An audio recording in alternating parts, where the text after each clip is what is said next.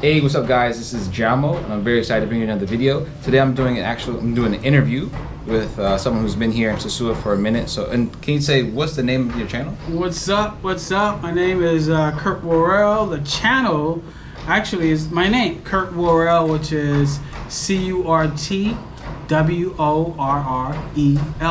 Thanks for having me, man.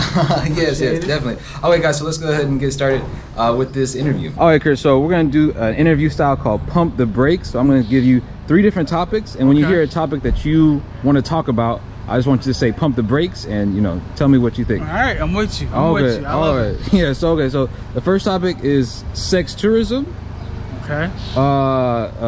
Family travel in Sosua. Pump the brakes. Okay. What do you have to say about family travel in Sosua? Okay, so since I've been here in Sosua, I realized first that Sosua has this the stigma of being like a sex tourist location, but I've seen a lot of families here, and because my whole thing is family oriented, you know, I've been traveling with my family for a while now, since 2010. I'm always looking to see, well, like wherever we go, I'm always looking to see whether it's safe, whether, you know, my boys can, you know, flourish in that area, and whether or not, you know, we have family accessible things, right? And from what I've noticed here in Sosua, I noticed that number one, it's safe. So if I need to take send my boys out, they can go out on their own. I also noticed that there are different things that families can participate in. There's a lot of different restaurants and stuff like that. You know, if you need to get out of Sosua and go to like Puerto Plata or Cabarete or something like that, you can just hop in a taxi, you know, and get to where you need to get to. So as it relates to family, yeah, I definitely see family being able to come here. Okay. You know? All right, interesting. All right, cool. All right, so my next set of topics, we have food. Okay. Keep it moving. Keep it moving, okay. Filming in Sosua. Pump the brakes. Okay, what do you have to say about filming in Sosua? So I started my YouTube channel here in Sosua, right? And I've been noticing that the ladies here, can I say chicas? Chicas, yeah. Chicas, okay, the chicas here, they don't necessarily like you filming in public, right? As a matter of fact, I was with a friend of mine and we were sitting at a hotel, not a hotel, a restaurant, and the restaurant has like a little, you know, a banister type of thing where you can see the street. And I was interviewing her, and the camera was mounted on the little banister, and every time the ladies walked by, the chicas walked by, they were like, you know, no, don't film me, don't film me. And I was like, we were like, no, we're not filming you, we're not filming you. And one girl, believe it or not, she actually cussed us out. Really? Thinking, yeah, she in English or Spanish? In Spanish. Like, okay. Because she thought that we were filming her and we were lying that we weren't filming. Okay, yeah. So you know, to answer that question, I think filming is, you know, there's like a little skill set to it. From what I understand, so the person that was filming, she said, you know, if you come out early, you know, you can film throughout the day, and when it's like 3 o'clock or so, you just chill. Yeah. All right, and of course we're talking about videos if you want to put your face on the video. Right? There are other types of videos that we're not going to talk about. Oh, the creep cams.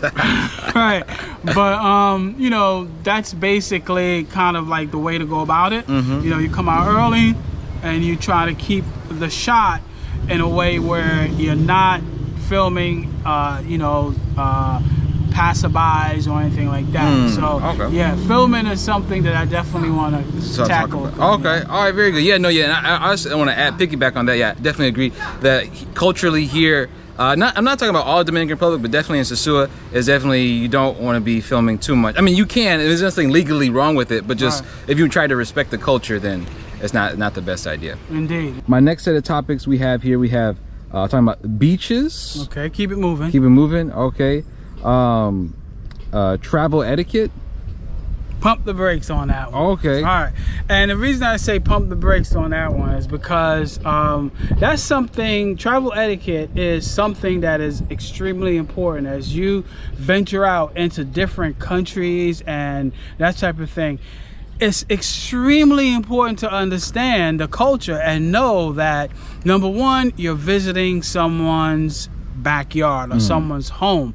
Oftentimes, what I personally see and personally experience myself, I see, let's say, foreigners, right? In whatever country, I see foreigners come into a country, and there couple things happen. Number one, they leave their common sense at home or at the airport or whatever, and they walk around like they have no common sense, right? And number two, they don't necessarily have a full respect for the culture or for the environment that they're in. And what I mean by that is not necessarily disrespecting the culture, but they'll go into a place and not understanding that, let's say, for example, the people, like, for example, Mexico, right? The people in Mexico, they're not necessarily loud and, you know, like, you know, huge with their emotions or anything like that. Okay, so that area, that culture might be a little bit more subdued, and so you now, as a traveler in that space, it's important that you understand that, right? Because you could go into that culture and you're like super loud and super huge in terms of your action and your emotion, and the culture itself, the environment itself, it's not like that, right? And I've personally witnessed that myself, right? For example, you know, my wife does a painting class, right? And she went to this painting class, and there was some other people, you know, foreigners that's in the painting class, and they were like loud and huge and big and just like, you know, making a bunch of noise and stuff like that, whereas the locals were just, you know, looking around like, what's going on, like, you know. But that's why I say it's important to understand that, you know, when you go into an environment, when you go into a new culture, just get a you know, a temperature, right, so to speak, of what that culture is about, and how, because you can learn about stuff on the internet, but when you're there, it's a completely different thing. And so you can flow a lot better, you can fit in a lot better, and you can be respected a lot more, you know, because sometimes when you're doing stuff or you're acting in certain ways inside of another culture, it's like they'll look at you like, well, you know, obviously you're a foreigner, and then you're opening up yourself up for, you know, probably exploitation or something like that. Okay. You know? So, okay. All right, cool. That was a very good point. Oh, yeah, guys. So that's everything, all the topics we have for today. Guys, I hope you really enjoyed that video and hope you learned something. And also, can you say the name of your channel one more time? Curt Worrell. That's CurtWorrell. Thanks for having me, man. I appreciate it. Yeah, no doubt. So, guys, thanks so much for watching this video. Peace. Peace out.